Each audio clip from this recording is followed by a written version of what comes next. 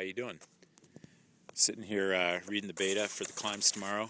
Going to start with the North Chimney and see how that goes. And then hopefully we'll have time to climb the Core Ingalls route too. Here's our campsite. Here's the Subaru. There's the all-wheel drive Dream Machine campsite. And there is Castleton Tower.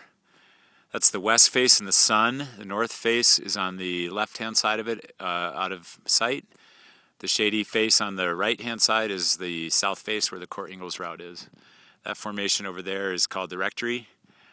But that's 1,000 feet to the base of the tower, and then 400. The tower itself is 400 feet.